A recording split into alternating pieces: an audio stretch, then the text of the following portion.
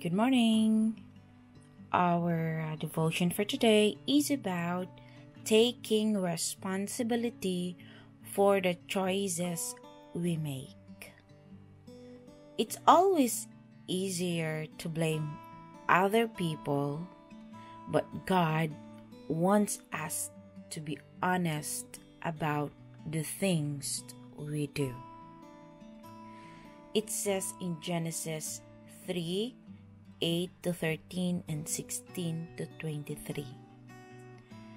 In verse 8, then the man and his wife heard the sound of the Lord God as he was walking in the garden in the cool of the day, and they hid from the Lord God among the trees of the garden. Verse 9, but the Lord God called to the man, where are you? He answered in verse 10, I heard you in the garden, and I was afraid because I was naked, so I hid. In verse 11, and he said, who told you that you were naked? Have you eaten from the tree that I commanded you not to eat from? Verse 12, the man said, the woman you put here with me, she gave me some fruit from the tree, and I ate it. Verse 13, then the Lord God said to the woman, what is this you have done? The woman said, the serpent deceived me, and I ate. And in verse 16, to the woman he said, I will make your pains in childbearing very severe. With painful labor you will give birth to children. Your desire will be for your husband, and he will rule over you. In verse 17, to Adam he said, because you listened to your wife and ate fruit from the tree about which I commanded you, you must not eat from it. Cursed is the ground because of you. Through painful toil you will eat food from it all the days of your life. Verse 18, it will produce thorns and thistles for you, and you will eat the plants of the field. Verse 19, by the sweat of your brow you will eat your food until you return to the ground, since from it you were taken, for dust you are, and to dust you will return. Verse 20, Adam named his wife Eve because she would become the mother of all the living. In verse 21, the Lord God made garments of skin for Adam and his wife, and clothed them. Verse 22, and the Lord God said, the man has now become like one of us, knowing good and evil. He must not be allowed to reach out his hand and take also from the tree of life and eat and live forever. And last 23, so the Lord God banished him from the Garden of Eden to work the ground from which he had been taken.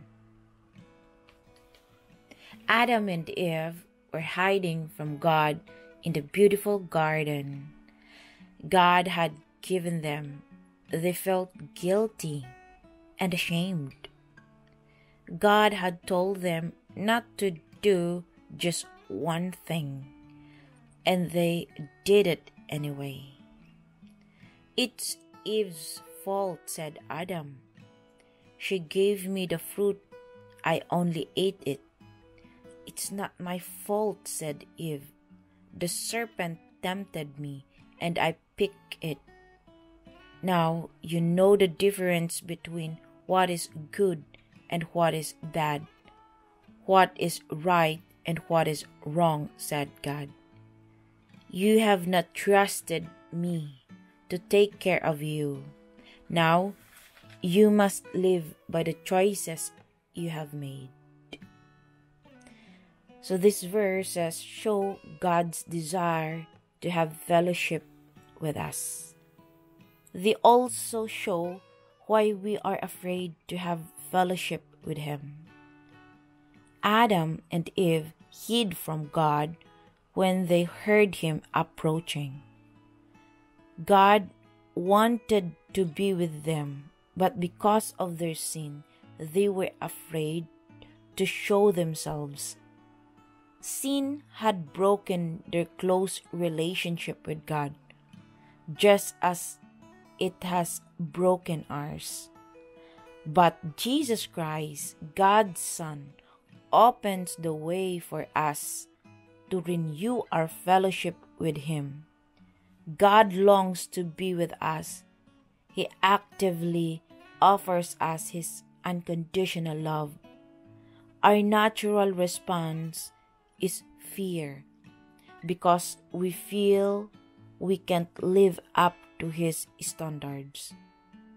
But understanding that He loves us regardless of our faults can help remove that dread. When God asked Adam about his sin, Adam blamed Eve. Then Eve blamed the serpent. How easy it is to excuse our sins by blaming someone else or circumstances. But God knows the truth, and He holds each of us responsible of what we do. Admit your wrong attitudes and actions and apologize to God. Don't try to get away with sin by blaming someone else. Let us pray. Hallelujah. Gracious and loving Father, thank You for this day. Father God, help us to admit when we are wrong. Lord, forgive us when we blame other people for the choices that we make. Lord, we entrust everything to You. In Jesus' name, amen.